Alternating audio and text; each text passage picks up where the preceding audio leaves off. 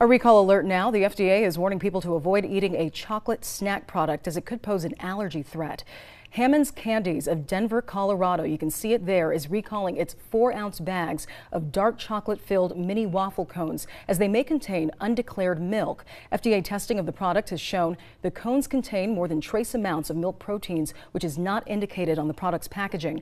The cones were distributed in 38 states, including Kansas, and people who purchase the cones are encouraged to return them to the place of purchase for a full refund.